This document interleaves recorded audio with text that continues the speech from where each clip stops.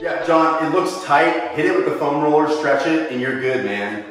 What's up, guys? Gains of Girds here, and this hip opener series, I'm so excited you're here because I want you to be better than that. I want the coach or the trainer that you're currently working with to fix, maybe chronic hip pain or dysfunction, challenging with your squat pattern. You've got this weird kink whenever you step this direction. I want to provide a little bit more clarity to that in this 3-part series so that you're not just doing things in the gym that don't matter. I did it for years, and that is why I was so excited to make this video. Now listen, why is it 3 parts? Let's talk about it. Number 1, strengthen. Number 1, mobilize. Number 2, strengthen. And lastly, we want to optimize. What does that all mean? Okay, the first place we're gonna start is moving the hip, mobilizing it, okay? Regardless of whether or not you think it's tight or it has, the hamstring is not doing this or whatever you think it is, mobilizing it is gonna cover every single muscle group in the hips, okay? We're gonna focus on 4 primary movement patterns at the hip joint,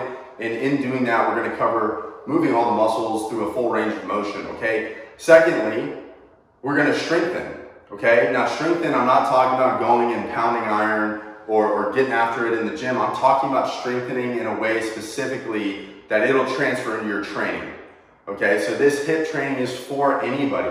Mobilizing the hips, it is the root of your spine. It impacts every other joint in your body. So it's very important, and it can be for anybody, regardless of whether you currently have pain or not, or dysfunction, you can do these exercises. And lastly, we're gonna optimize it. What does optimization mean? Well, I'm not gonna say go stretch, because maybe you don't need to, but I will provide you with exercises that will help lengthen certain tissues in those 4 primary movement patterns that I mentioned to you. So I'm really excited for this 3-part series. I know you're gonna get value from it. Without further ado, guys, let's jump in to the first part of the series.